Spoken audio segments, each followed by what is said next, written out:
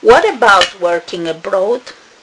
The next few minutes, I'd like to talk about a few recommendations for those who perhaps, like me, are planning to work abroad in Europe.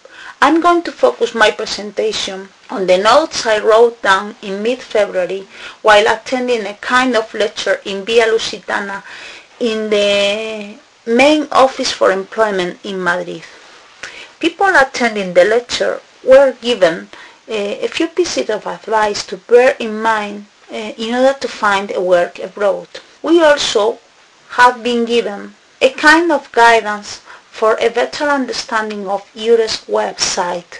EURES stands for European Employment Services or Service. Well, now onwards, you're going to listen some miscellaneous and I hope useful information, as for instance, related to the figure of the counselor, how to fill in your online CV, or how to find recognition to your graduation. We've been also strongly recommended to travel with the European Sanitary Card.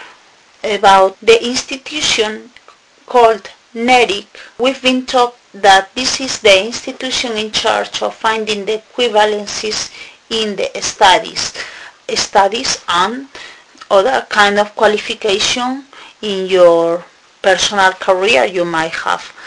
Well, it's also important for you to know how to fill in your online CV.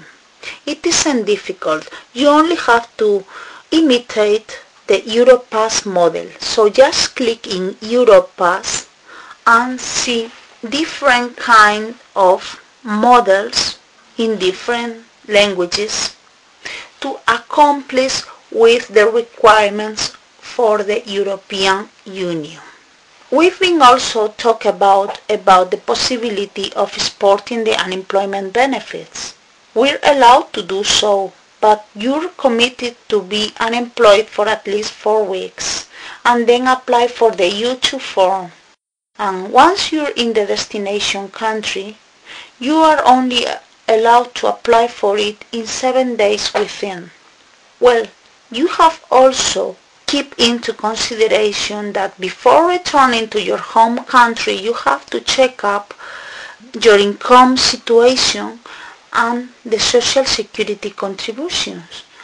And it's also advisable for you to apply for the U1 form.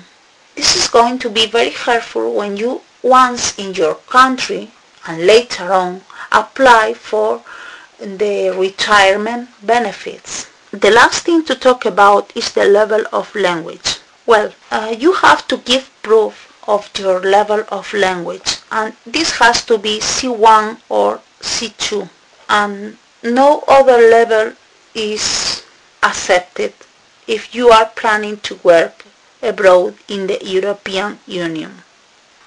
This is perhaps the only inconvenience, but you know, we have to keep trying. That's all for today. Wish you luck in case you are planning to set off for this adventure like me. Well, thanks and goodbye.